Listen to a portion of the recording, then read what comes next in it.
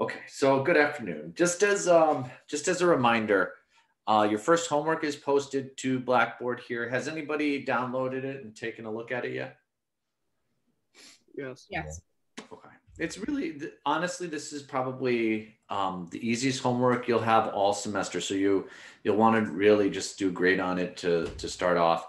After class today, you'll pretty much be able to do all of it, except I might not get to this thing called this calculation called the sample standard deviation. But we'll get to everything. Just looking at the outline real quick.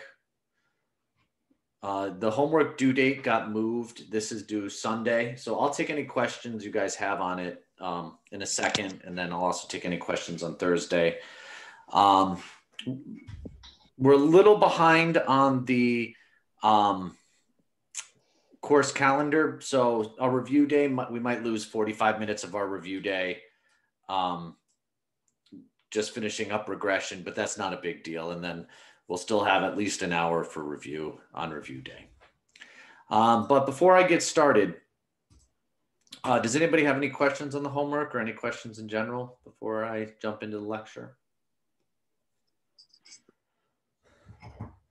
Oh yeah, I have a question, Professor. Sure. You said that we can either take a picture of it and then upload it to Blackboard, or was it like take a picture of it and email it to you? I have another math professor, that's why I'm a little confused. I don't accept any work via email. So just upload it to Blackboard. Anything you do, just upload to Blackboard. As a PDF, correct?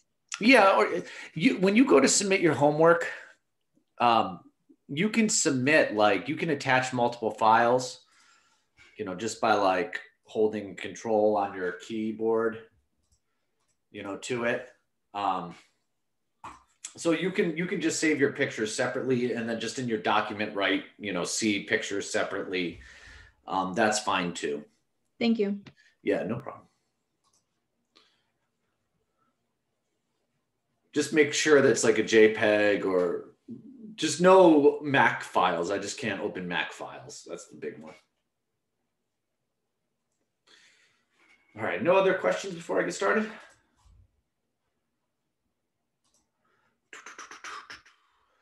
Professor, I have a problem with the frequency, relative frequency. Yeah, here, yeah? Yeah, because I got like 2/55. When I divide it, yep. I don't know, but my divisions, I think my total figure should be 1, but I get 1.01. Yeah, That's so yes. How many decimal places did you take everything out to? First one I made 2, but the next one I made 3 because I went over the notes. It's like 3. That's okay. Wait, all you have to do is, it's okay in this simple example here to fudge the numbers a little bit. So one number that you rounded up, just don't round up. Okay. That's it. Just fudge it a little bit. That's okay. It's not a big deal. Thank you. Yeah. Yeah. Just as Melissa said, if you just round one group down, it's fine. Like, it's not a big deal. Not a big deal at all. Okay, thank you. Yep. Any other homework questions? Okay. So I think last class we did this example by hand. This is exactly where we ended up. We had this problem about manufacturer of insulation. We did the frequency, which is exactly on your homework. And then we drew a histogram. Does that ring a bell to what we did last week? Correct. Yes. Yep. Mm-hmm. Okay, great. All right, so what I want to do now, histograms are going to come up a lot in this class. And so there are some common shapes that histograms take on. And so I want to talk about those common shapes and give you some examples of like where you might see them. Okay. So these are, after you've created a histogram, it's generally going to take on, as I said, one of these 5 shapes. And so the first common shape is what we call the normal distribution, or the bell curve. Have people heard of the bell curve before? You might have seen it. You might have seen it. It looks kind of like this.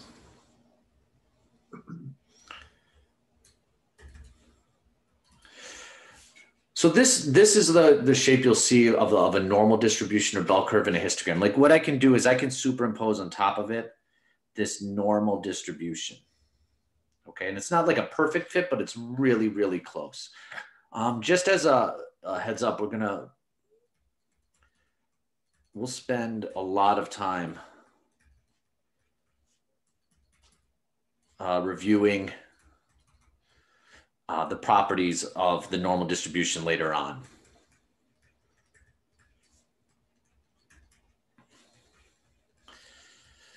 Okay, so where might we see normal distribution? So if you were to look at the distribution of heights, let's say of adult males.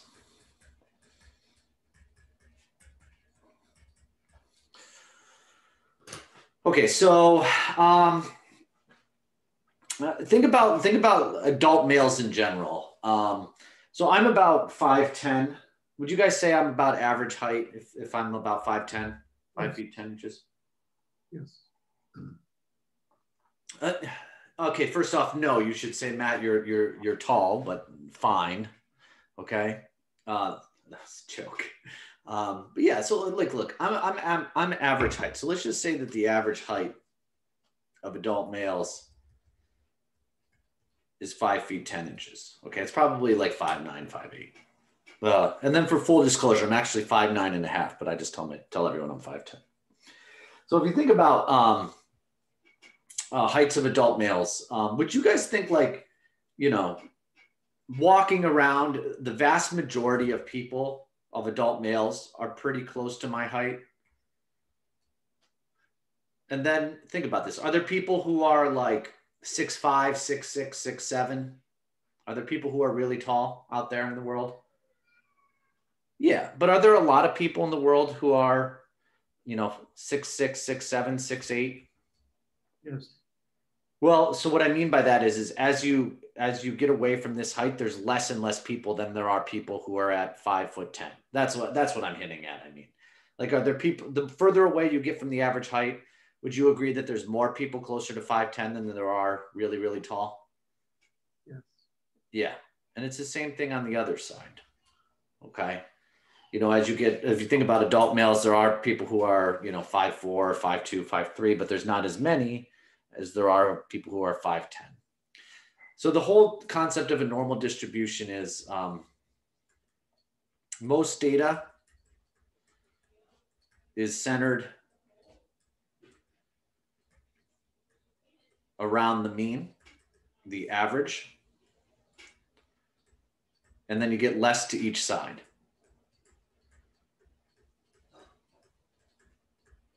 Okay. So that's what a normal distribution looks like. It's just going to be this bell curve shaped. Is everybody okay if I go on for a little bit? Anybody need to copy anymore? Go for it. Sounds good. All right, here are two other common shapes. All right, and they're skew, when you notice skew in histograms. So it looks like, let me rephrase that. There's something called a right skewed and a left skewed. And what it looks like in each case is it looks like you have a little bit of a bell curve shape and then a tail that shoots off to the end. So if the tail shoots off to the right, it's called right skewed. And if the tail shoots off to the left, okay, that's called left skewed. Now let me give you an example of something that I think is right skewed in the real world, okay? So let's talk about hours of TV watched by adults each night.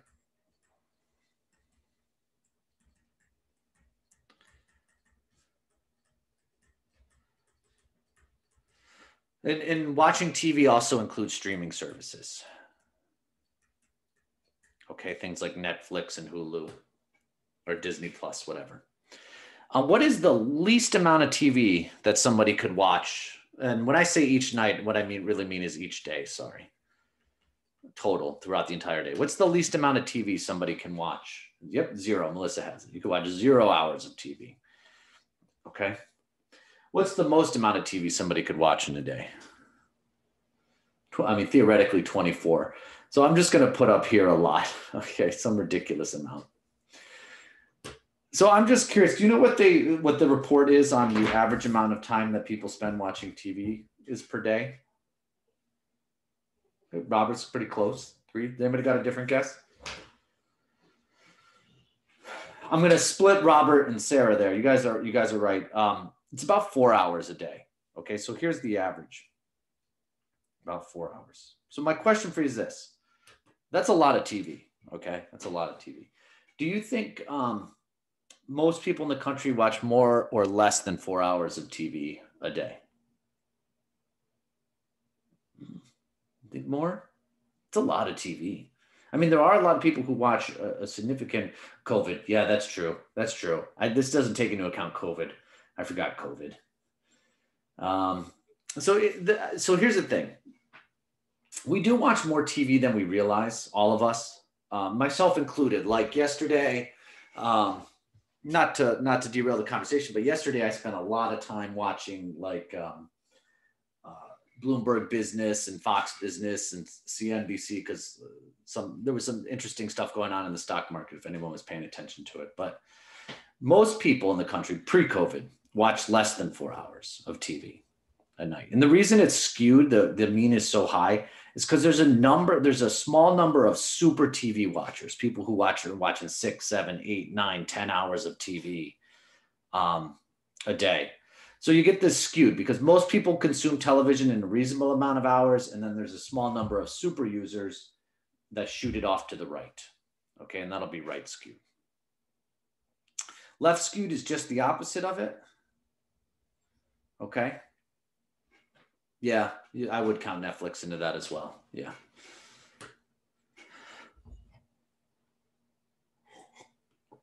Left skewed would be something like hours of sleep adults get per night.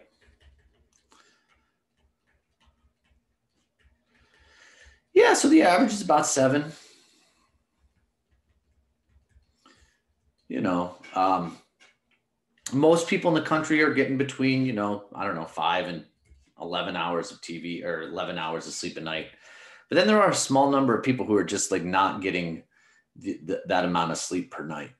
Okay. And it's not as many, there's, people who can survive on so little sleep, right? There's not that many of them as the people of us who are getting 5 to 11 hours of sleep a night.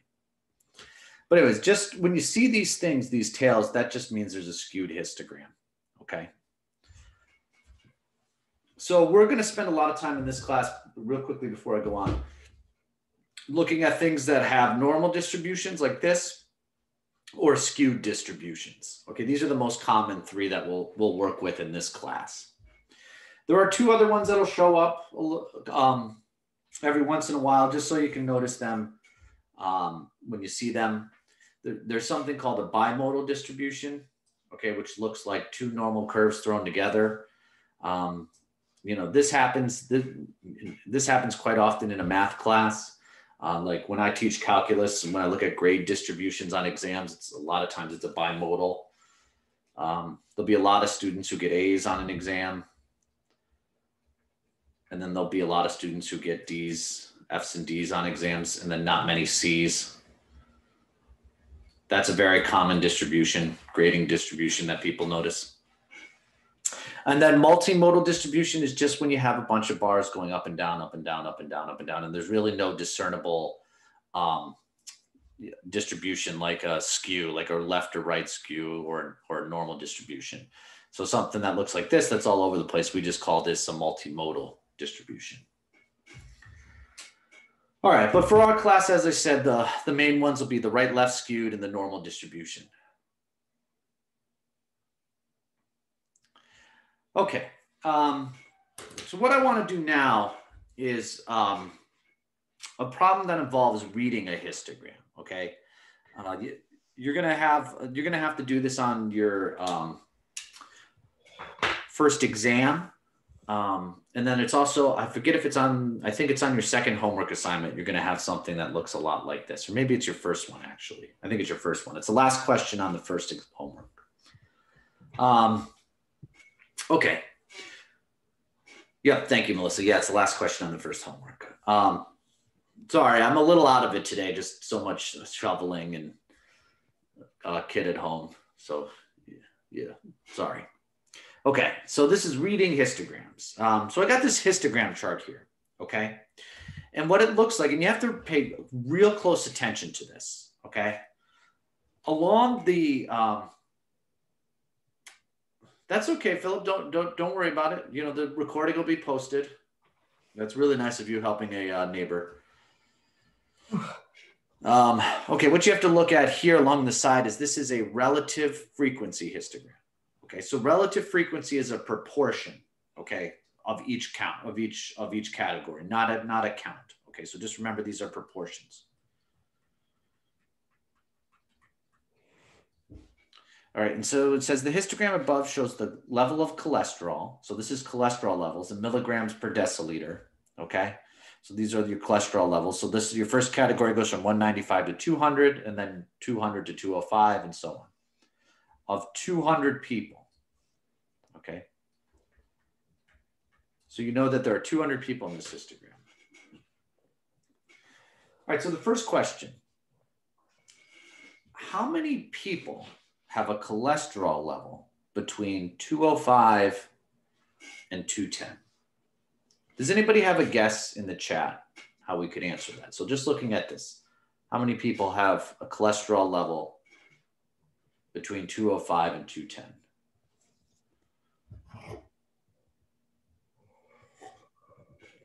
Close, Philip. Close. Okay, so what Philip did, and then I'll talk about this for a second. And I'll pause because someone has the right answer right there. Okay. It's 20 over 200. Let me just pause for this. Okay. So it just says how many people. So you're going to go to 205 and 210. That should keep it. I'm sorry. Let me answer this one for us all, just so we can see, because there's a lot of different answers in there. All right. So how many people have a cholesterol level between 205 and 210? So here's 205. Here's 210. Would you guys agree that it's this bar here, right here? It's this green bar, are all the people between 205 and 210? Okay. Yes. Great.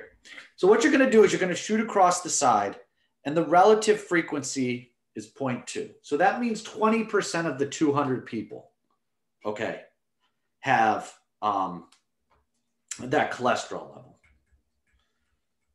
So it's 20% of 200. How can you find out what 20% of 200 is? This is the hard part.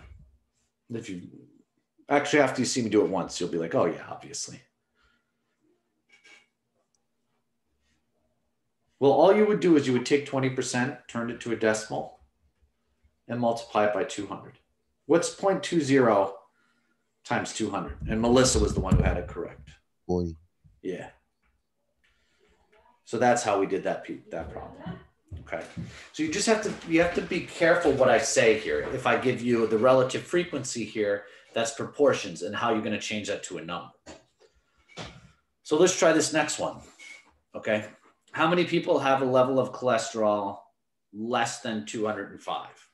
Okay. So here's 205. Less than 205 would be this bar and this bar here. Okay. These two. So this first one, this green bar here, is 0.05. And the second bar here is 0.05. Okay, exactly. So Brianna has it. Yep. And Jamie has the answer. So it's 15% of 200.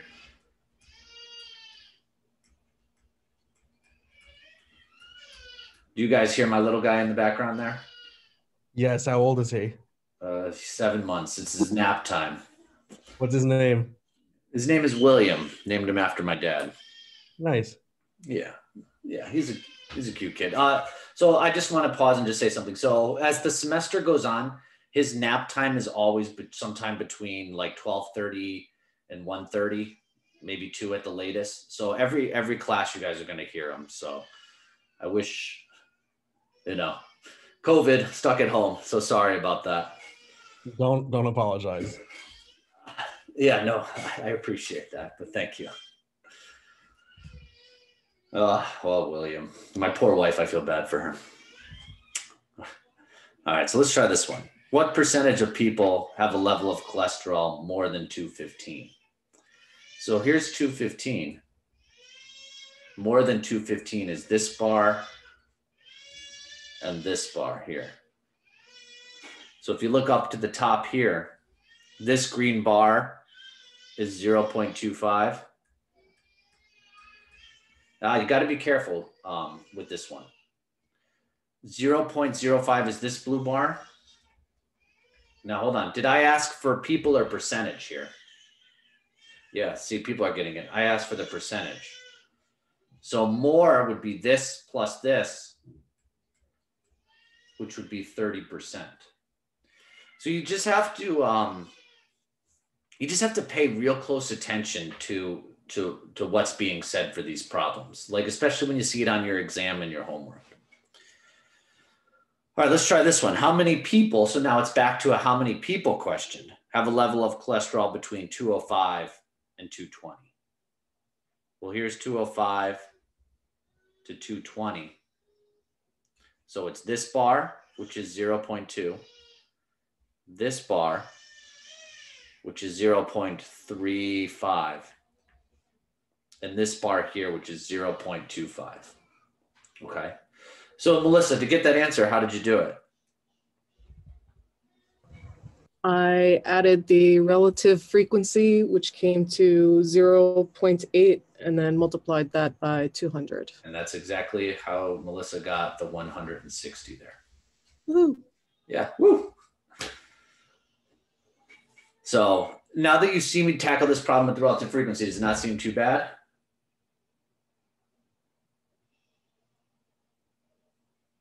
What do you guys think? I'm gonna need a quick run through one more time. Yeah, how about I do a different one a little bit? Yeah, no, that's what. Yeah, that's fine. Yeah. Let me switch to this one here. And let me, before I go on, is everybody okay if I move on? Yes. Yeah. Okay, so this one's a little different. Now you have to pay attention to what's being said here, okay? So I'm not gonna give this away. So what I like to do every once in a while is I'm gonna put this problem up here. And it says the histogram below shows the height in centimeters, the height distribution of 30 people. And just as a quick review, when you see this histogram, how might you classify this histogram? Like right skewed, left skewed, normal? Left skewed. So the tail shoots off to the Oh, right, the right skewed. Yep. So it looks like a right skewed histogram. Right. All right. So why don't you guys take 2 minutes? I'm just going to do it real quick. 2 minutes. Take 2 minutes and see if you can answer these problems. Okay, these 4 problems here. And I'll go on mute for 2 minutes.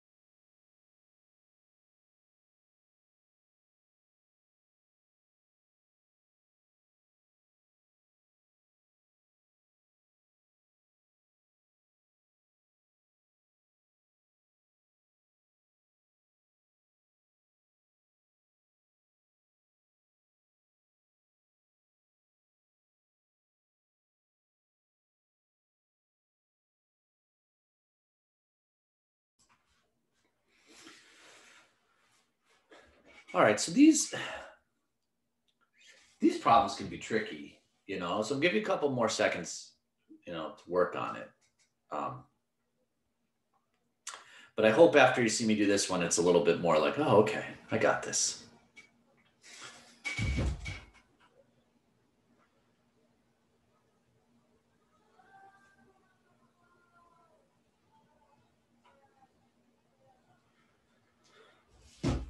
All right, you guys ready to see me tackle this one, and I'll do it with your guys' help?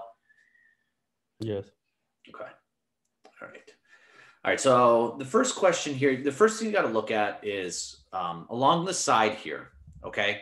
You see that it's frequency. Okay. So it's a different problem than the previous one. Okay. So these numbers here are the counts. Okay. So sometimes it might even help to do this. This first group, this yellow one has 6 individuals in it. This green one has 9. This next yellow one has 7. This green has 5. Is everyone seeing how I'm doing that? Yes. This one has 2. And then this last bar has 1 person in it.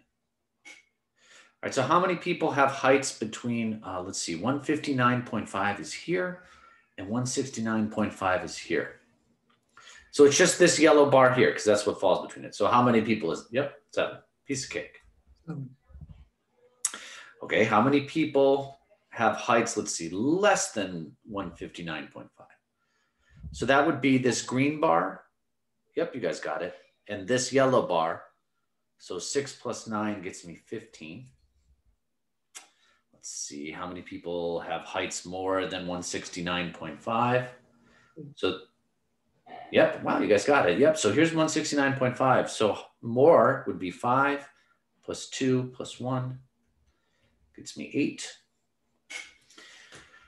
All right, now here's the tricky one, at least I think.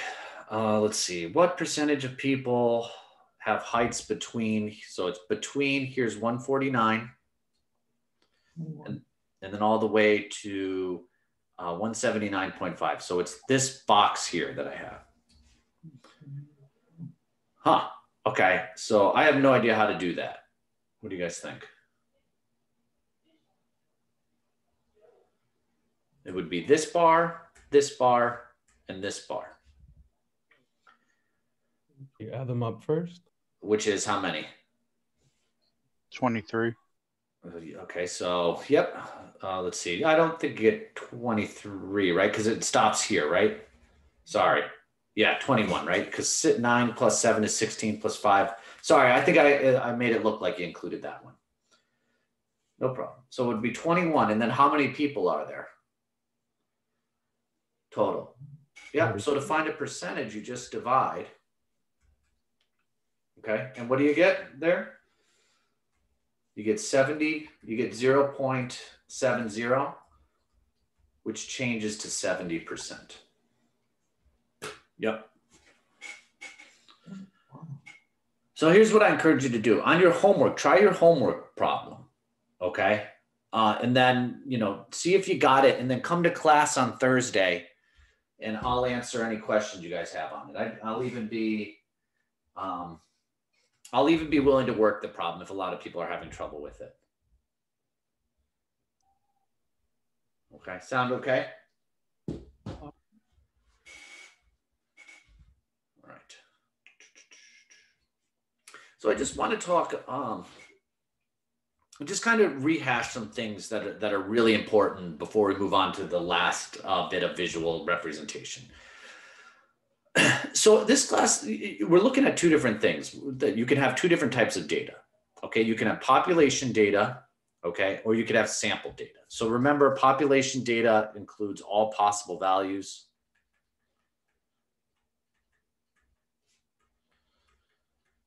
And sample data, what this is just a subset of a population.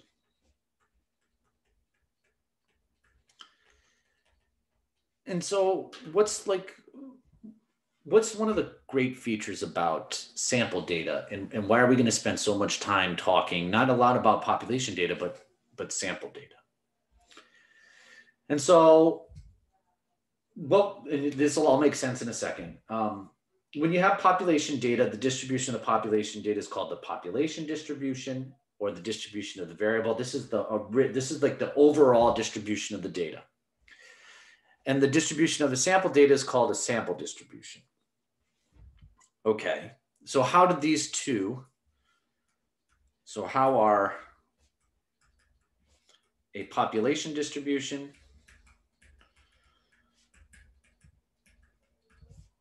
and a sample distribution related to each other?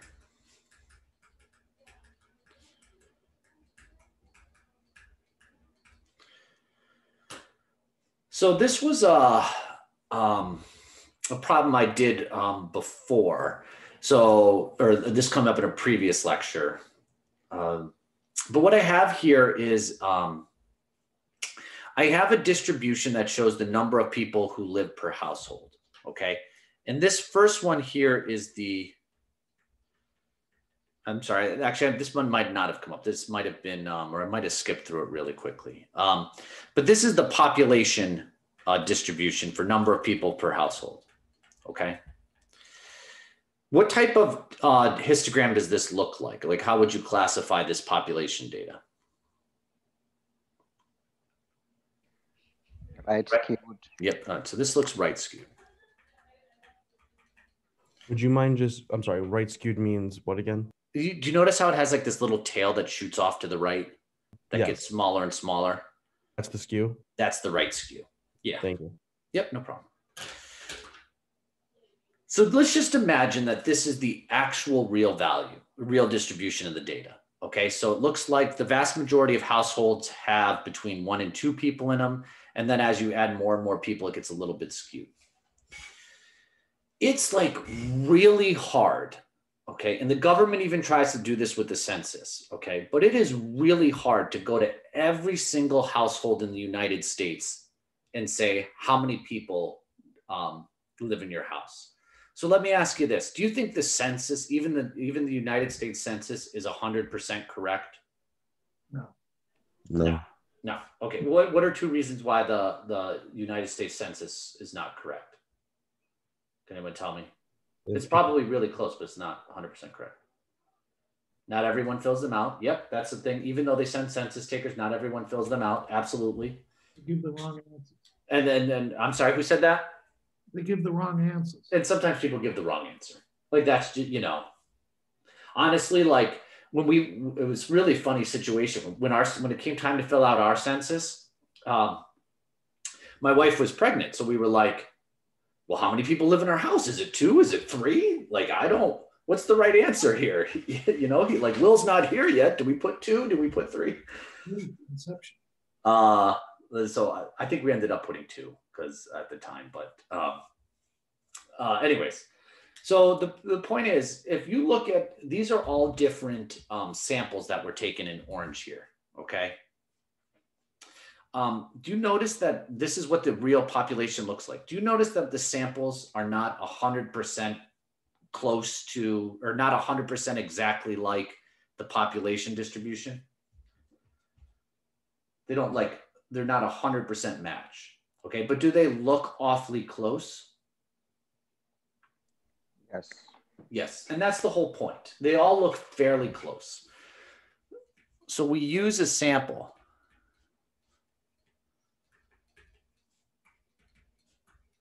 to estimate a population. Okay, and the reason is in the real world, oftentimes you cannot collect a whole population set of data, okay? And so what you'll notice in statistics is like, all right, we're gonna take a sample and we know that our sample is not gonna be 100% accurate, but it's gonna be pretty close, okay? It's gonna be pretty close. So for a simple random sample, what we're seeing here is the sample distribution approximates, okay, the population distribution. And that's all we're looking to do in statistics, okay? This is the key to statistics, the key concept. Yep, I can go back. So we use no problem. We use a sample to estimate a population. You okay if I go on, Jamie? Yes, thank you. Yeah, no problem. And so another key concept here is that you're going to notice, and this will come up a lot later when we start talking a little bit more about some of the advanced theories of the class. Generally, obviously, and I think this all makes sense, the larger your sample size, the better the approximations are. You know, if you take a sample of 1,000 households, it's better than a sample of 500 households, obviously. Okay, so what I want to do before we get to our break, and I really want to do this real quickly, is I want to talk about two final visual methods for summarizing data, okay? One is called dot plots and one is called a stem and leaf plot. And you'll notice if you looked at your, yep, I can go back a moment, Alexander. And you'll notice, if you don't mind, as I go back, I'm just going to keep talking. You'll notice these stem and leaf plots come up in your homework.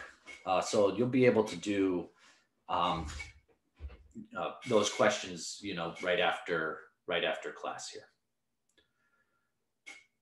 All right, Alexander, are you okay if I go on? Yep. Oh, perfect.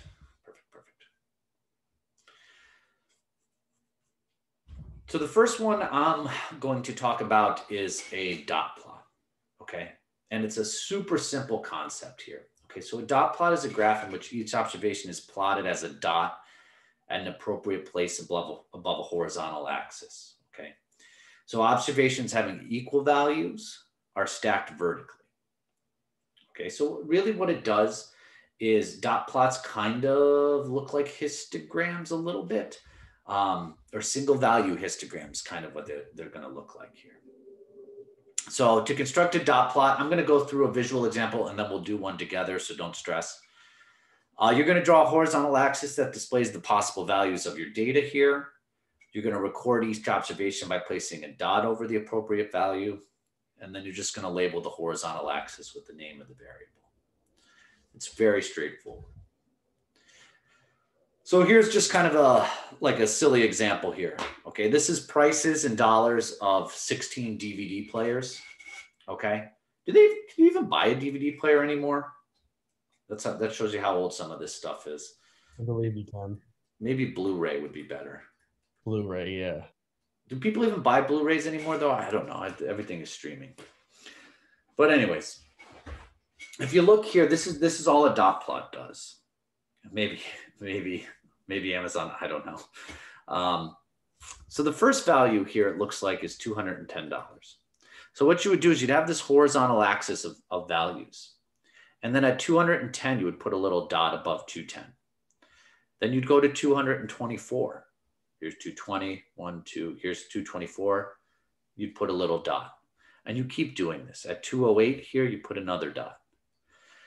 And you'll notice, like, when you get to a value that comes up again, like here's another 210, you would just put another dot right above where you had it. That's it. That's all a dot plot is. And it just shows like how the values are dispersed, okay, visually. That's it. That's all it does. It shows how the values are dispersed visually across a number line. So this was data from a previous example. This was the last problem we did at the end of class last time, okay? Do you guys remember this heat example? It was like daily high temperatures. Yes. Yeah. Okay. So all I'm going to do is let's just do really, really quickly the dot plot for this, just so you can see how you would do it on your homework. So on your homework, you'll notice that I put the number line for you. So all you're going to do is you take the first value, which is 12, and you're going to go 10, 11. You're going to go to 12. You're going to put a dot. Then you go to 13. You're going to put another dot. You're going to go to 17, 15, 16. 17, you're going to put another dot, and so on, 21. And then when you get to 24, you'll notice there's two of them. You're going to put, I put 24, put them on top of each other. 24, you're going to put right there. 26. Then there's two 27s, 26. So you'd put the two dots on top of each other. 30, 32, 35. 36, 37, 38, 41, 43, here's 41, 42, 43, 44, 46, 53. And then the last value is 58.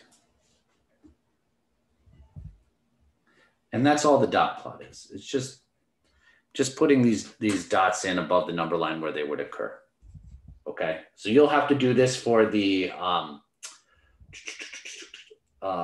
age of the signers of the Declaration of Independence. That's your homework problem. Okay, so I know I went through that pretty quickly, but it's I think it's pretty straightforward to do. Think you can handle this on your homework? I think so. I hope so. Robert, you're gonna do fine. Yes, we can. Yeah, good. All right. Dot plots are very common ways that data is shown visually. But now I want to just end before a break talking about these stem and leaf diagrams. These are not as common, but we'll still spend a couple minutes. How would you do it in a Word? So you can do it by hand. You can also do it if you Google, and this is if people are interested. I'm not going to spend too much time class on it, but you can do it in Microsoft Excel. There's a way you can do it using a scatter plot. So I encourage you to Google that if you're interested in seeing that. Otherwise, do it by hand and take a picture of it. Is that okay to answer your question?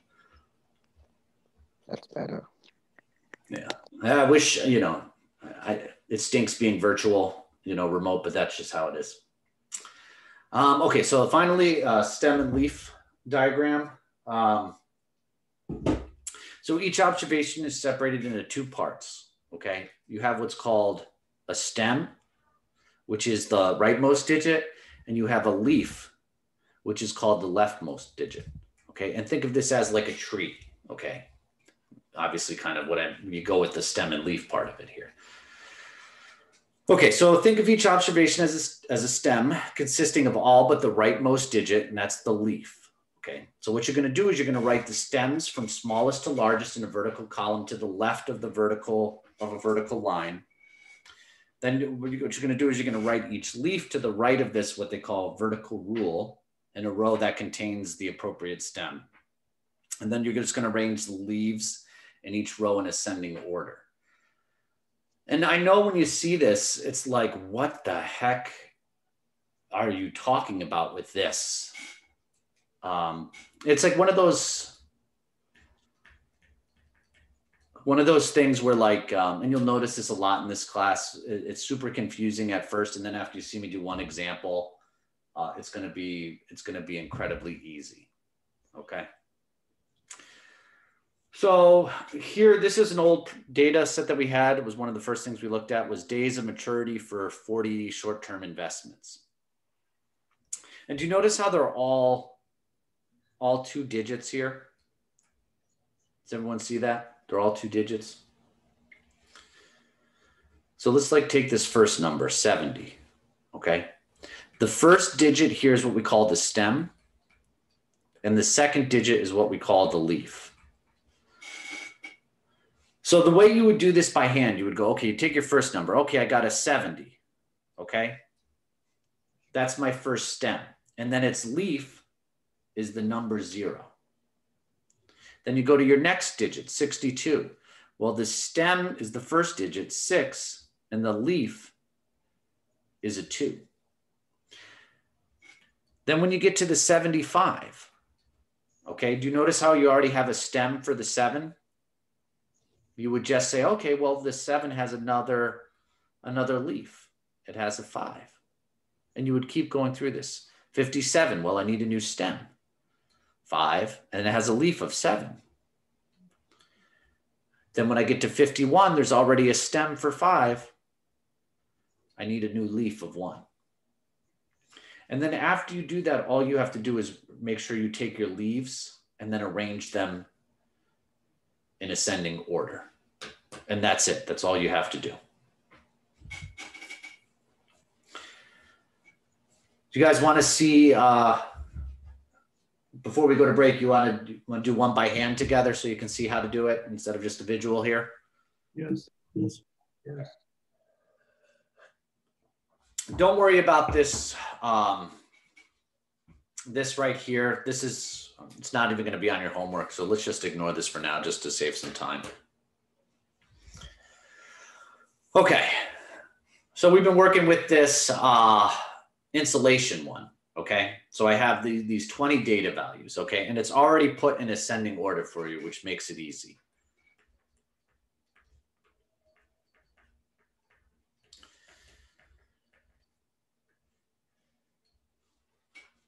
So what I'm going to do this by hand is I'm going to create a table, a 2-column table that has the stem and the leaf.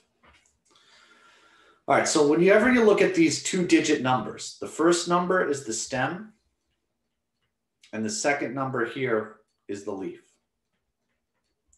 Okay, so you take the number 12, you would say, okay, it has a stem of 1 and a leaf of 2. Then you would go to 13. Okay, do you notice how I already have a stem of 1? So I'm going to add another leaf of 3. I go to 17.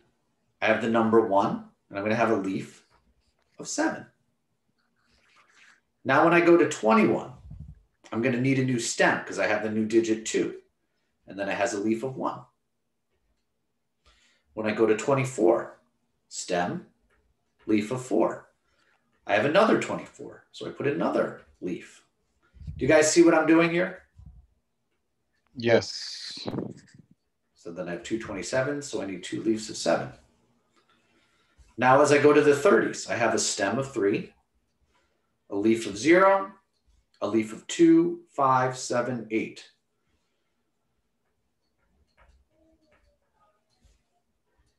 No problem. And then when I get to the 40s, stem of 4, a leaf of 1, 3, 4, 6. And then when I get to the 5s, I have a leaf of 3 and then a leaf of 8. And that's it. That's your stem and leaf. What's really interesting about this, and I'm going to come back to it real quickly, is look at the shape of the leaves here. If you go back, it actually looks like our histogram just thrown on its side. Low, high, lower, lower, lower. Low, high, lower, lower, lower. So that's the benefit of a stem and leaf diagram. You can see the distribution, but it actually just has all the numbers there for you to see. This one, Professor, is given to us in an ascending order. So if it is mixed up, we just have to rearrange it. Yeah, that's on you to rearrange it. Yeah. Okay, thank you. Yeah, like the one on the ages of the signers of the Declaration of Independence. Yeah. All right. So I've been going for 50 minutes. This is actually a good place to stop as we go to break. Does anybody have any questions about any of that before we go to break? All good.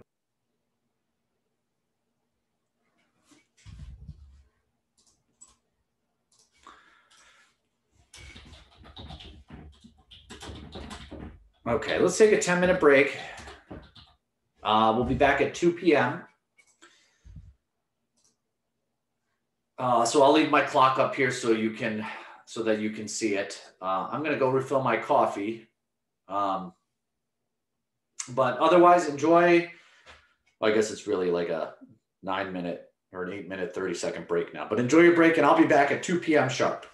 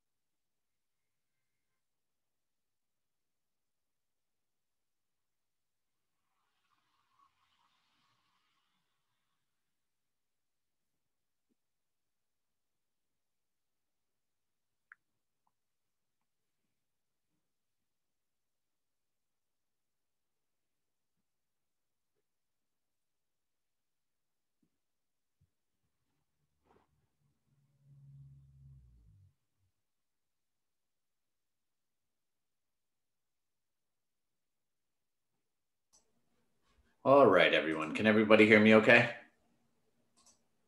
Yeah. All right. So I want to finish up today. I want to get through, if you look into the classroom here under course content, under week 2, I'm going to start this lecture number 3.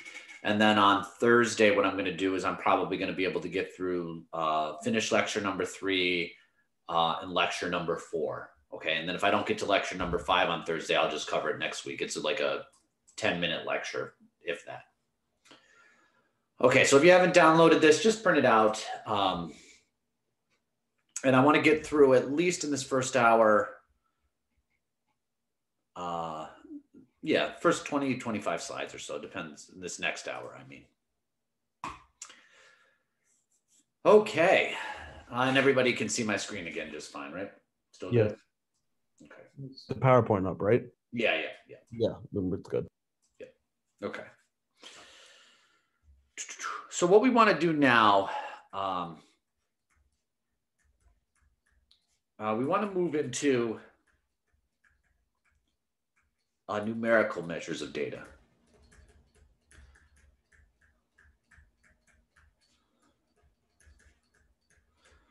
Okay, and I'm not going to spend a lot of time on these calculations in general, at least these initial ones. The one thing I will say is,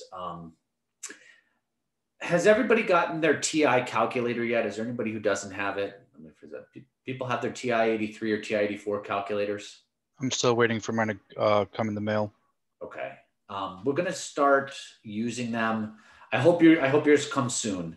We're going to start using them a lot towards the end of class on Thursday, and then a ton. We're going to use them a ton next week. Okay. So I hope your calculators come before next week. I hope those of you who haven't gotten it, I don't know, write the sellers or something and be like, send me my TI calculator.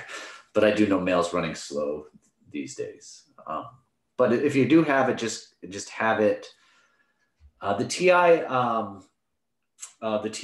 Inspire, I don't know how to use, Philip. But the calculators are easy to use. And I'm gonna load up an emulator, so you'll see me pressing the same button, so you'll be able to follow along. And we're gonna get a ton of practice with it. Okay. I've had this one since high school because it was a requirement, so I know how to use it. I just want to know if it's okay with you. Say that again. Say that again, Philip. I said I know how to use it because I've had it since high school because it was a requirement. Is it okay with you if I have this one? Yeah, I don't know anything about, honestly, I don't know anything about the TI Inspire. So if it can do the same stuff that you see me do, that's great. You know, okay, cool. You'll just have to like Google how to do stuff if it doesn't make sense. Okay. All right, so now we're going to move into numerical measures for data. And so the first set of numerical measures I want to talk about are measures of what are called central tendency. So we're going to look at 3 different concepts of central tendency. And what they try to do is they try to describe a typical element of a data set. So you're going to hear these things called the mean, median, and mode, the 3 M's. And I'm sure you've all heard of them before. But what is the mean synonymous with? What word that starts with A? Average. Yep. Okay. The median, when you think of the median of a data set, does anybody know what that kind of means? The middle. Middle, yeah. And what does the mode generally mean? The most occurring. Yep, the most observed, yep. All right, so I'm going to talk about these data sets with you. And so the first one I want to talk about is the mean. And there are 2 means in this class, and the notation, how you take an average is really easy, right? Like if I were to say there's 29 of us on the call, if I wanted to say, how many hours of TV did we watch last night on average, I would just ask everybody, sum up how many of us, sum up everybody's responses and divide by how many there are. Like that's all in averages. But what's important here is this subtle notation, because this subtle notation comes up a lot. Okay, so if X sub 1, the first one is called a population mean. So if X sub 1, what this just means is the first observation, X sub 2 is the second observation, and X sub n are the capital N observations of a variable from a population. So just recall that capital N stands for the population size. Okay, that's all capital N is. Then the population mean, which we denote with this Greek letter. Okay, so this is the Greek letter mu.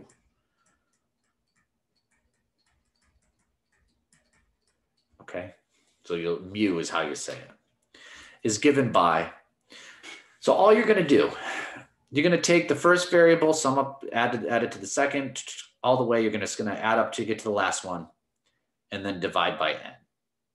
So we use this shorthand notation. Does anybody know what this operator is in mathematics? It is a capital sigma. It is the capital Greek letter sigma. That is correct. But does anybody know? Yep, it's the sum. It's a summation. Yep.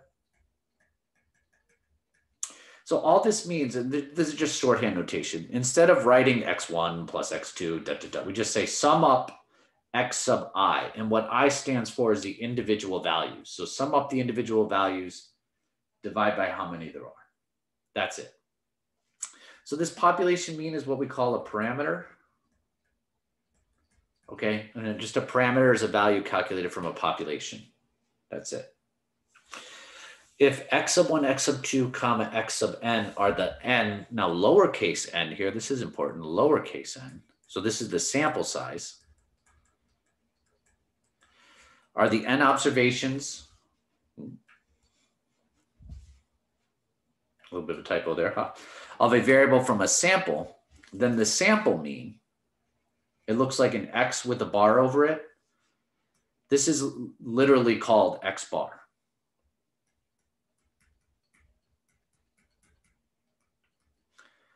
Okay. You'll notice that statisticians, don't really have clever names for these things. Oh, X with a bar over it. Let's just call it X bar. And it's given as, so this is the sample mean. X bar is equal to X1 plus X2. It's the same thing. You just divide by the sample size. And this is a statistic, X bar, because it comes from a sample. So I just like to spend just one extra minute on this slide because it's really important. Whenever you see a Greek letter, that's a parameter, comes from a population. Whenever you see something like X bar or something that's referenced that's not a Greek letter, that's going to be a statistic later on. Okay, and statistics always just come from a sample. All right, so how do you know the subtle difference? Like when would you use mu and when would you use X bar? Let me show you with a real simple example, okay? Everybody okay if I go on?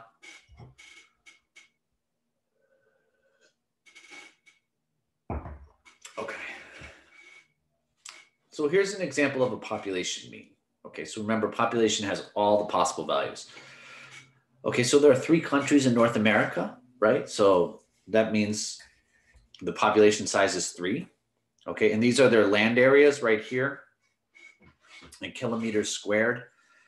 So what is the average land area? Well, since you know all the possible values, it would be a parameter, it'd be a Greek letter, right? There's Canada, Mexico, and us. So we'd say, well, the population mean for their average land area, we would just sum up the average land areas, divide by 3, because that's how many countries there are in North America. And this is their average land area in kilometers squared. So that's when you would use the Greek letter, when you have all the possible values. When would you use X bar? So just like suppose you ask 10 people how many hours of TV they watched last night, and these were the responses. I watched 1 hour, 2 hours, half an hour, 0. I watched 4 hours, each 0, 2, 1.5, 0, 3. What does the sample mean here? Well, more than 10 people watched TV, okay, last night. So this is a sample, so this would be a statistic. So you would just sum up how many hours they watched, which is 14 total, divide by there were 10 of them. So you'd say the sample mean X bar was 1.4 hours. And that's it, okay? I don't think taking an average is hard, right? We've all taken averages in our life. I think what's hard is just like knowing what notation to use. So population mean when you have complete information, Greek letters, or X bar when you don't. And I'll just give you a hint. Very rarely will I ask you to ever calculate a parameter. It'll always be a statistic. So that should help you, realize what notation to use. Okay, pretty easy. Just obviously taking an average, not hard at all. Or it seems not pretty kind of straightforward. What do you think? If I asked you to take an average of a data set, you guys think you could do it on a homework or on an exam?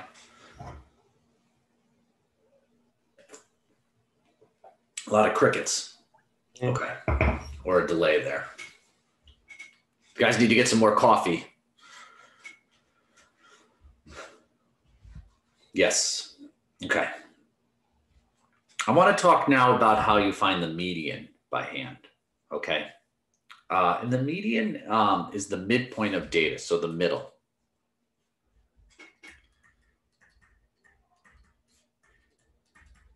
Okay, so I'm going to show you how to do this by hand.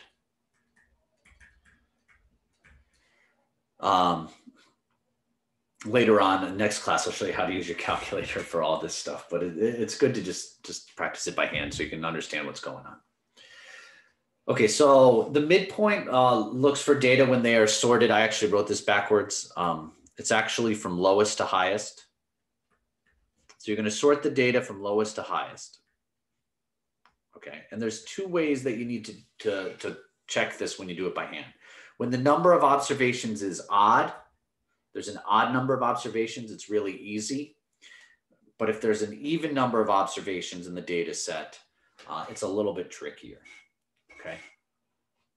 So if the number of observations is odd, then the median is the data value that is exactly in the middle of the data set, okay? That is, the median is the observation that falls in what we call the n+1 divided by 2 position.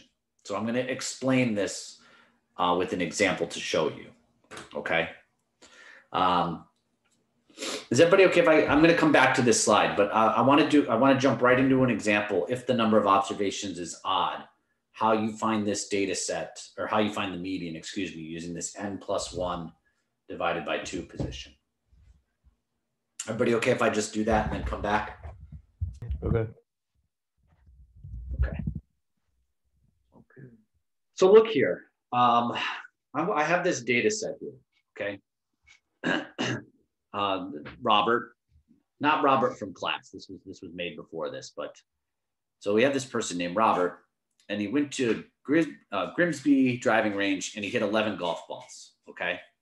And he recorded the distance of his drive. So this Robert isn't so good at golf, okay? And I want to find the median of this. Okay, so if you look here, there's 1, 2, 3, 4, 5, 6, 7, 8, 9, 10. There's 11 observations. Okay, so to find the median by hand, you use this what's called n+1 divided by 2 position. Okay, does anybody remember what lowercase n stood for in statistics? Sample. Sample what though? There was another word after it. Sample, another word that started with S. Size. Sample size, right? So how many drives does he have here? He has 11. So this is my n. So it's 11 plus 1 divided by 2, which is 12 divided by 2.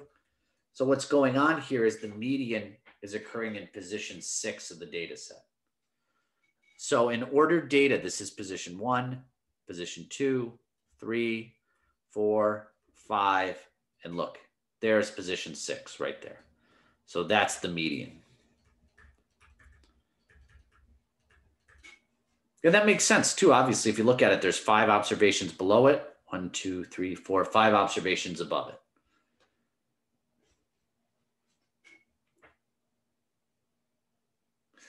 Now, if there's an odd number of observations is even, unfortunately, it involves just a second step. Okay, so if the number of observations is even, then the median is the mean of the 2 middle observations in the data set. Okay, so that is the median is the mean of the 2 data values on either side of the observation that lies in the n+1 divided by 2 position. So really what this, when there's an even number of observations, it's just an extra step. And basically what's going on here is you find the two middle numbers.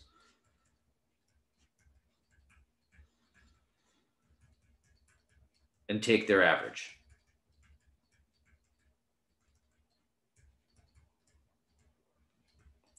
Okay, that's what's going on here. So let's go back and let's do that, okay? So here's another example here. So Robert now is at the Grimsby driving range, and he's gonna hit 12 golf balls, okay? So I've got him in ordered data right here. So we're still gonna use this n+1 divided by 2 position. Okay, so now there's 12 golf balls that he hit. So it's 12 plus 1 divided by 2, which gets you 13 divided by 2. And does anybody know what 13 divided by 2 gets you? 6.5. Yep. Okay, so what this is saying is go to position 6.5 in the data set. So here's position 1, 2, 3, 4. Here's position 5. Here's position 6. And here's position 7. If the data wasn't ordered, we would, yeah, you got to put it in order always first. Absolutely. Yep. So position 6.5 is going to occur between these two numbers. Okay.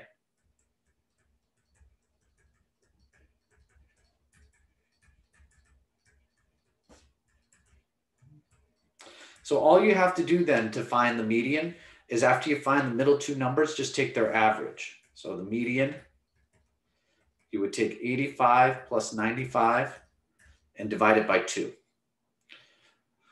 So I think 85 plus 95, I think that gets you 180 divided by 2. And 180 divided by 2 gets you 90. And that's the median. So that's it. That's all you have to do. So is it not too bad seeing me do these two? Professor. Yeah. The mean, median, and mode, we always have to arrange them from lowest to highest. So to do an average, like to go back, you don't even need to arrange them to do an average. Like if you look here, I didn't have to do it. You know, I just added them. But if you're going to do the median by hand, yes, you have to arrange them. Thank you. Okay. Would you guys like to see, is it straightforward, or would you want to see me do it once more? One more, please. All right, can you? Yeah, no problem. Let me just stick an extra slide in here.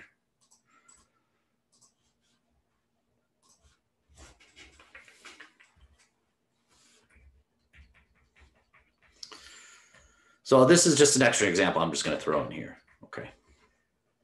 Oh, sorry, that was a little sloppy line there.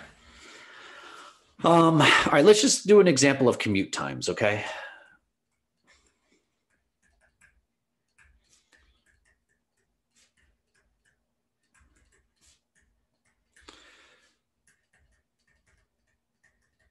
So I'm just gonna need some participation in class here, okay? Let's collect some values here. Can people, when you used to be able to go to campus, okay? How long would it take you? In minutes? 25 minutes. 35, 10, 20, 15, 10, 12, 30, 15, 20, 25, and then we'll just stop there, 8. Let's see, 1, 2, 3, 4, 5, 6, 7, 8, 9, 10, 11. And I'm going to include Taylor's there, 12 for 30. Actually, you know what? We'll go 35. We'll do Alexandra here, 35. And then I'll give you mine. When I live in Morristown, New Jersey. So if in minutes, if there's no traffic, because I have to go over the, I still call it the Tappan Zee Bridge, but I guess it's the Mario Cuomo Bridge. But if I have no traffic, it takes me about 65 minutes.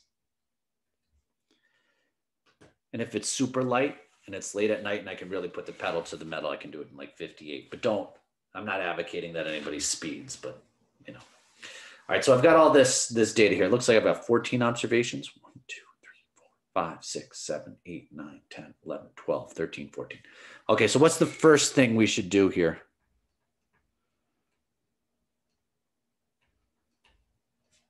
So if you're going to find the median by hand, the first thing you're going to do is you're going to have to order the data.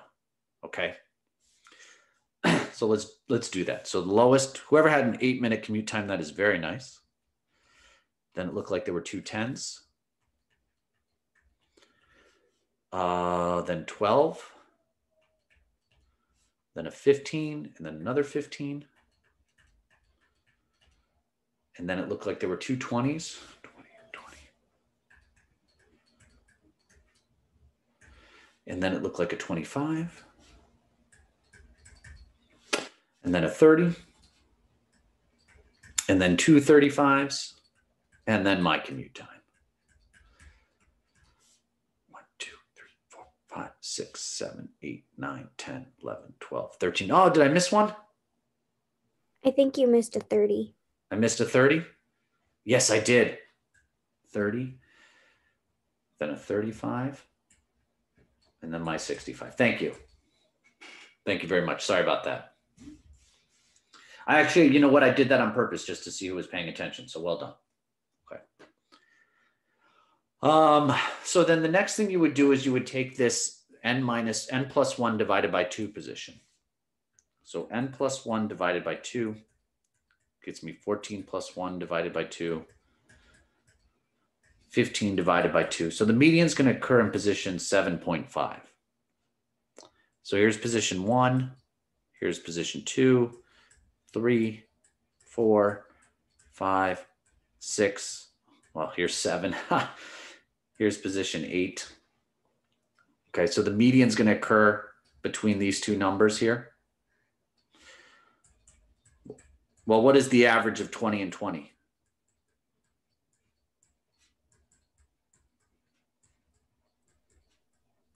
It's just 20.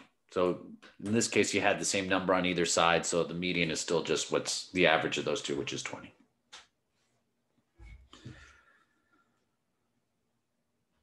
All right, what do you think? Extra example was good? Awesome. Yeah. Yeah, I don't want you to get too stressed out about it. I don't want to spend too much time doing more examples because what you're going to notice in this class is oftentimes I'm just going to do one example by hand just so you can kind of see where the calculation is going. And then I'll be like, okay, well, you know what? Your calculator does it for you very easily. So let's learn that. The reason being, because like in the real world, statisticians just do not do this stuff by hand. What's really important is to be able to draw conclusions from data, and that's where we're going to spend most of our time. So like these menial tasks of finding the median, we're eventually just going to have our calculator and stuff do. Okay, I'm going to move on. So the mode is just the most observed.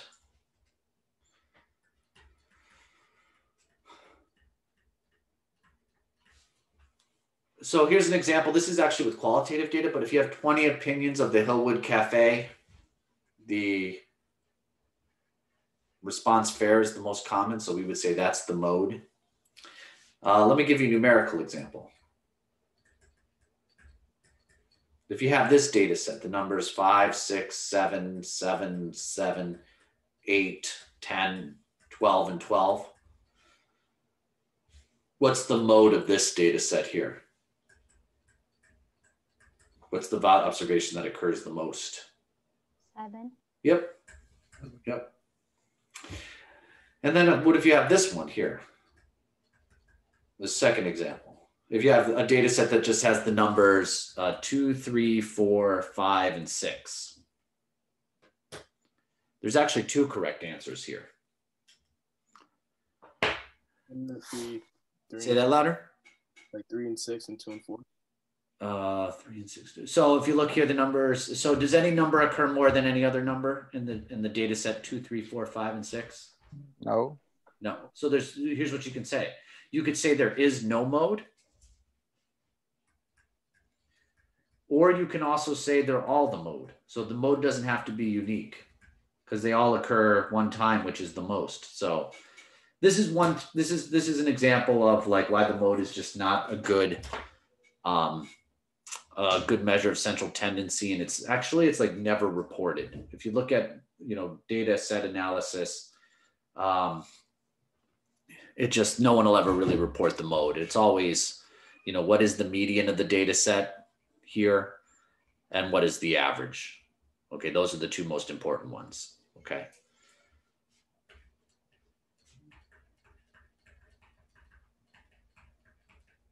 And this mode is just not really useful.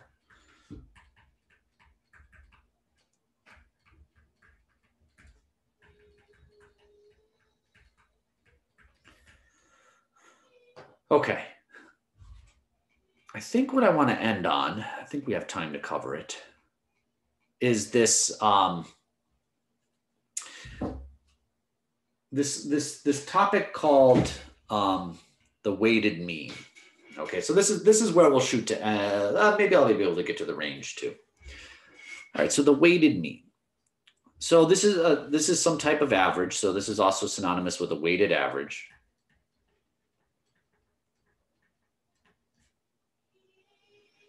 No problem. I just got a private message. Yeah, no problem. Don't worry about it. All right, so weighted average here. So this weighted mean occurs when you have some observation in your data set that you wish to place more importance on than others. So you have this data set and just there's some observations that are more important. Okay. So if you have some observations that are more important, you have to have what's called a weighting variable. And this weighting variable indicates the importance to place on a given observation. Okay. So this weighted mean is going to have two variables actually associated with it. We have the original variable that we're going to denote by x sub I, and we're going to have a weighting variable denoted by w sub I. Okay, and it's going to seem, the formula is going to seem a little confusing at first, but after we work two examples, I think it'll make sense. I think everyone will be like, okay, I kind of got this. So this is the formula for a weighted mean. Okay, so the weighted mean is always just going to be denoted as x bar w. Okay, so that just tells you it's the mean weighted.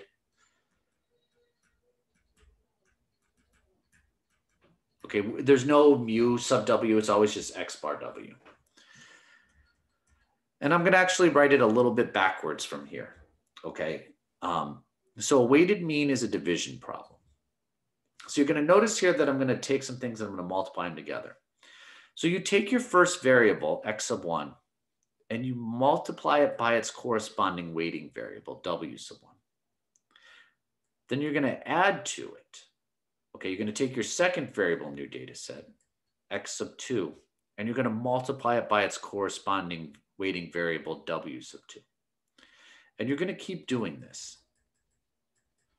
So till you get to the last variable that you have multiplied by its weighting variable. Okay, so you're going to get some big numbers when you do this. Well, it depends on the example, relatively big. And in shorthand notation, I'll come to the denominator in a second. This, you're going to have your summation. So you're going to sum up, instead of writing it out like this, you're going to sum up each x variable, each x sub I, times this corresponding w sub I. Okay. You guys can hear my son, huh? A little bit. Just to kind of. Don't worry about it. Oh, I'm not. I appreciate you telling me that. He's a healthy boy.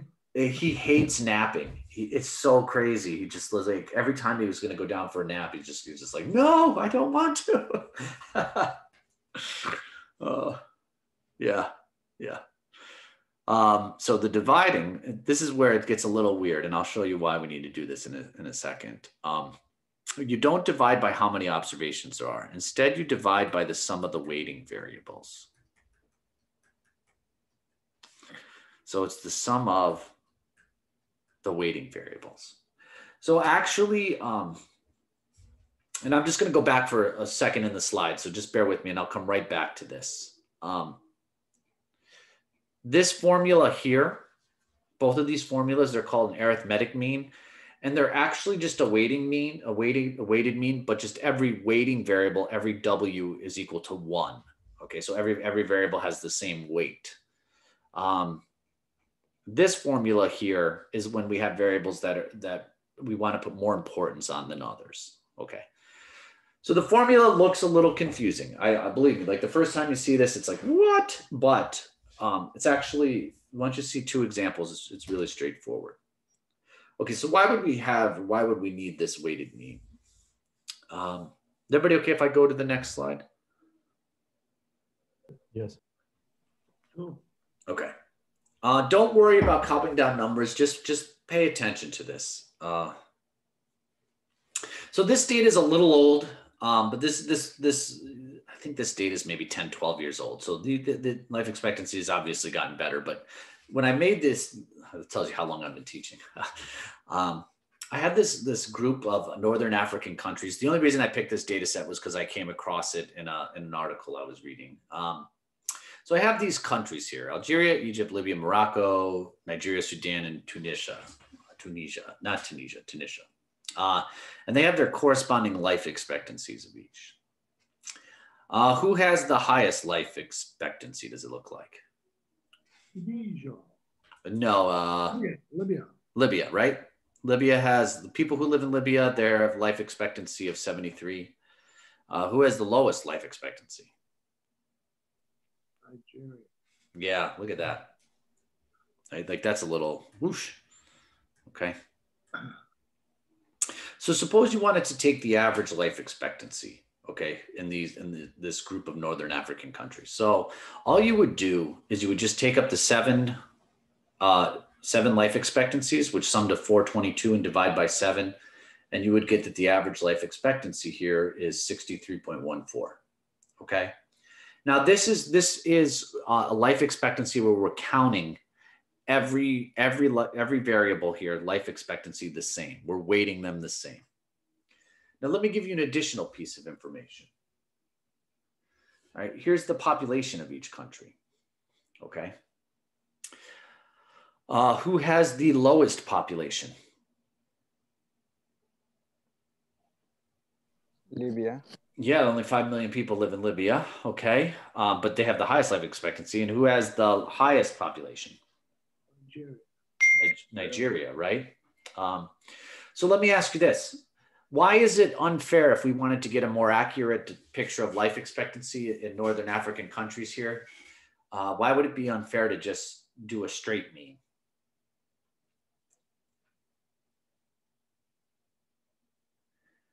Well, do like a ton more people live in Nigeria than Libya? Yes. I think so, yeah. Yeah, I mean 25 times more. Okay. So do you think we should place more importance on this number than this number? So is this more important?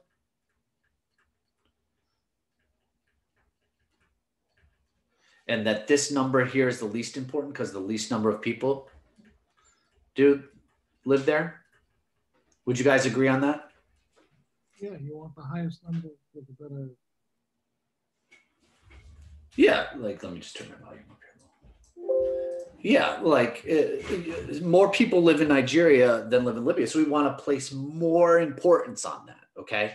So the one thing that you have to do, and this is a little bit tricky, is when you have a weighted mean, your weights are not numbers like 1, 2, 3, 4. That's not how weighting variables work, okay? So I have two variables here. I have life expectancy and population. Okay, which was my original variable that I was interested in?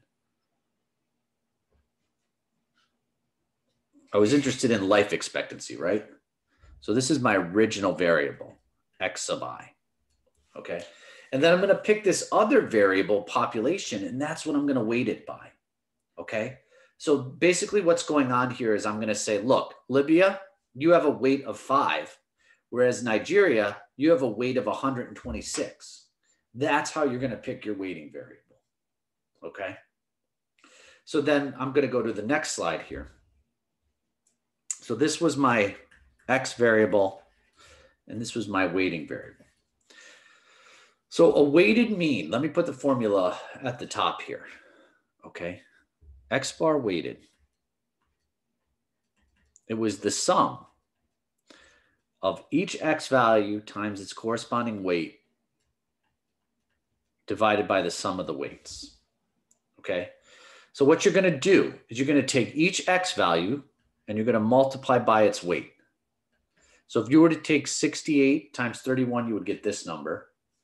Then you'd go to Egypt, you would take 66 times 70, and you would get this number. 73 times 5, you get 365. And you're going to keep going.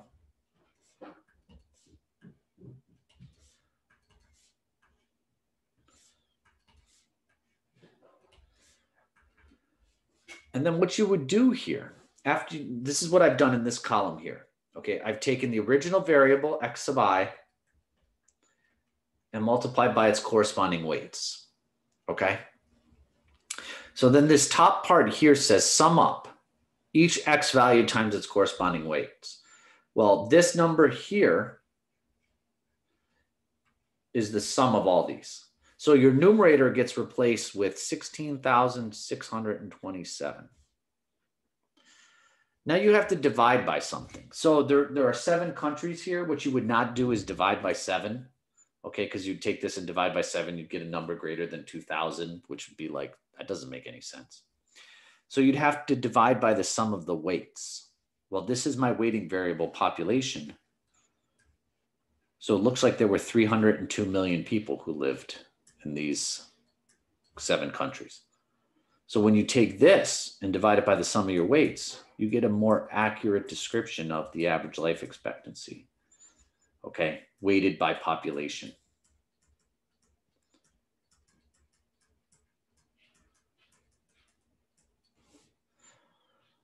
So let me ask you this. Does it at least make sense why we would need a weighted mean? This looks better than the other one. Yeah. Does it, like, I think it makes sense why you would need this in this case, right? Because so many more people live in Nigeria than Libya in this case, right? So like, it's really important to do a weighted mean here. All right, how about with the time we have left, I do one more example of this. One that you guys, a little bit easier numbers, okay? Is everybody okay if I go to the next slide here? Yes. Yes, sir. Yeah. All right. So what we're going to do with the time we have left is we're going to calculate the GPA for a student, okay? And I want to talk about maybe why this might actually be a weighted mean, okay? So we have this student, Matt, okay? And let me tell you the classes that Matt is taking, okay?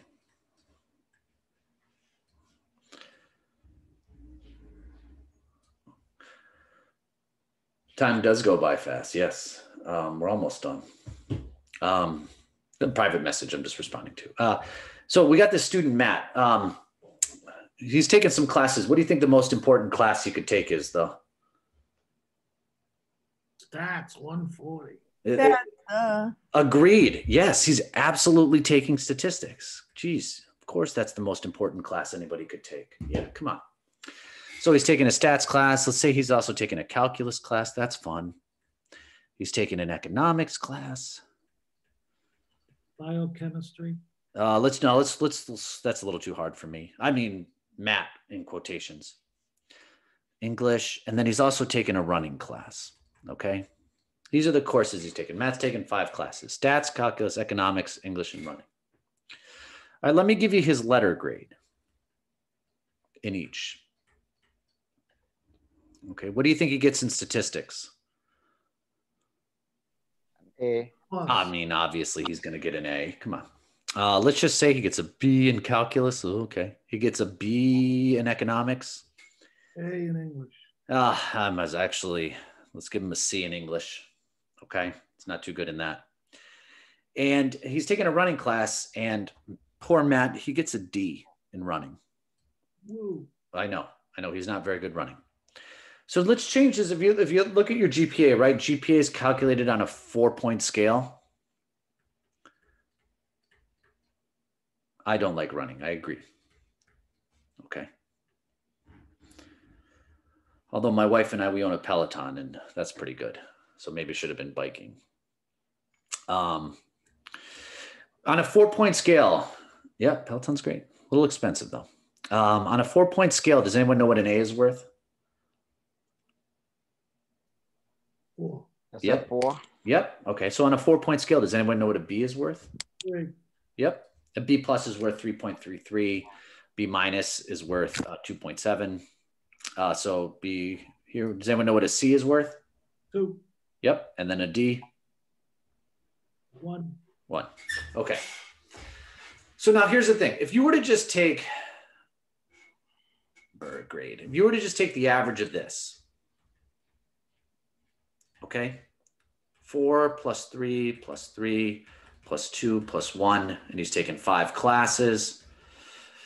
What do we get here? Gosh, 4, 7, 10. We get 13 divided by 5, which I think would become a 2.6. Okay. Pretty sure that's a 2.6. I'll just confirm it real quick. Yeah. Okay. So let me ask you a question. Do you think that's the actual GPA reported to the student? No. Okay. Why not? Because running has less value. Right. That's exactly it. Right.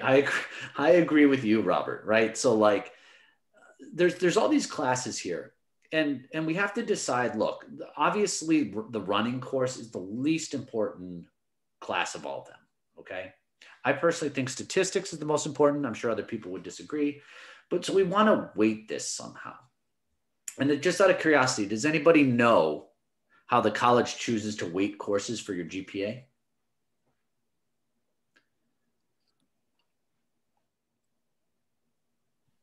Anybody got it? Nope. Right there, Ken's got it, or Kenneth, however you prefer it for me to call you. But they do it by credits, actually. Kenny, I got you, Kenny. Okay, so this is credits, believe it or not. They choose to weight by credits. So statistics, how many credit course is this one? Right, you're all in it. You should know it's a 4-credit course, right? Calculus is generally a 4-credit course. Economics class is a 3-credit course. English tends to be a 3-credit course. Now, a running course, a phys ed course, how many credits do those generally be? 1. Yeah, 1 credit. Okay. So what we're saying here is, look, the grade of A in statistics, we're going to weight by 4, and the grade of D of running, we're going to weight by 1. Okay. So now we want to find our weighted mean. Okay, so just so we're clear, the formula here is the sum of each X value times its weight divided by the sum of the weights. So our number grade, that's our original variable. That's our X sub I. And the credits is our W sub I, our weighting variable. So to help here, what I'm going to do is I'm going to create a new column called X sub I times W sub I. Okay. So you're going to multiply just across. So you're going to go 4 times 4 gets me 16. 3 times 4 gets me 12. 3 times 3 gets me 9. 2 times 3 gets me 6. And 1 times 1 gets me 1. All right. So now what I have to do, just looking at our formula here, is the sum of each X variable times the weight. So you have to sum this column up. So 16 and 12, 28, 37. Oh gosh, why am I so bad at math? 43, 44, I think this sums up to. Did anybody do that and just verify my number there? Did I do that right? One thing you never want to hear from your math teacher, why am I so bad at math? Your numbers are good. Thank you. And now I have to sum up the weighting variables. Well, how many weights did he have here? Well, he had 15 credits, it looks like, right? 4, 8, 11, 14. the student Matt was taking 15 credits. So you divide it by 15. And the real GPA the student would get reported to them would be 2.93. So actually, I encourage you all when you get your grade report at the end of the semester and they report to you your GPA, you should check to make sure they do it right. Okay. Like when I was in college, I would do that. I would always check my grade and I'd be like, ah, dang it, they got it right. So good question, Jamie. So generally, that's the hardest part for some of these problems. But like if we want to calculate the grade point average, so it's kind of telling you that the X is the grade because that's what you're interested in. Like up here, if you look, going back real quick, I want to find the average life expectancy. So what originally you're looking for, that's your X sub I. And then your other column tends to be your weighting variable. So there's no weighted mean question on your homework due this week, but your homework number 2, I'll put one of these on there for you to practice. All right, what did you, class okay today? It was a good spot to end. Yes. I feel like it went well. Just a little Yeah, it's a little dry. I think I tried telling you guys that you know, this stuff was, it's a little, but it does get more interesting. So next class we'll pick up exactly here. So on Thursday, I'll do measures of dispersion and measures of dispersion. Then we'll start this 5-number summary. We'll actually do that entire lecture too. All right, class, let me stop the recording.